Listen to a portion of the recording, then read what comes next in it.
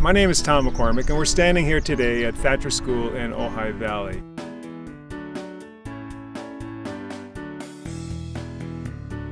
Behind me is what's called Carpenter's Orchard, and Carpenter's Orchard is actually a pasture for the stock, the horses at Thacher School.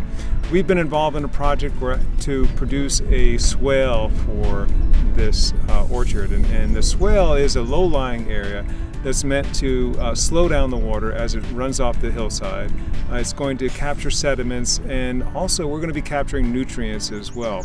And we've just finished today. We've had the California Conservation Corps in, a team of 14 young men and women who've come and helped us construct the swale. This is in addition to what Thacher staff has already done. The maintenance department's been very helpful with their backhoe, providing rock and dirt and other materials like that. Each one of these small dams contains a wattle, and each wattle contains biochar. So the wattle is designed to slow the water down and stop the sediment. The biochar center, and biochar is essentially charcoal, that charcoal center of each one of these wattles will then absorb the nutrients, especially nitrogen and also phosphorus, that comes down off of the fields here. That nitrogen and phosphorus is coming from horse manure, horse waste in the pasture, and so we're capturing it here before it gets a chance to go into the stream. As you look up there, it's dry right now, but as you can see, it has the look of a stream in the sense that there's rocks scattered about. They help break up the flow of water, and it will give a more natural flow to the area rather than have the water just sheeting off the land and into the drainages.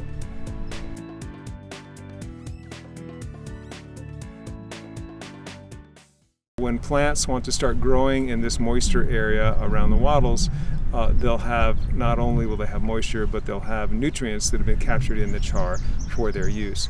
We've used this technique in other areas, other restoration sites that we worked on, and it's proved very effective in promoting plant growth in the areas. The other thing that we've done, you can see over this side, there's a larger rock dam.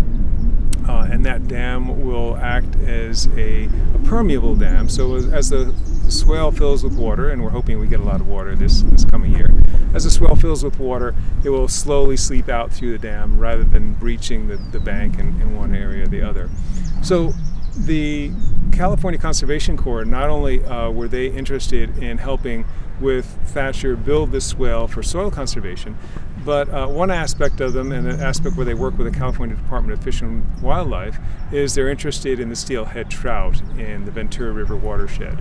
By stopping the flow of nutrients off of these fields, by stopping the flow of sediments off of these fields, we're actually improving stream habitat for rainbow trout, steelhead trout, in the Ventura River watershed. So they were here also today. There was some CCC members who were devoted just to the steelhead restoration aspect of it, and they were very appreciative of Thacher's efforts to move this ahead.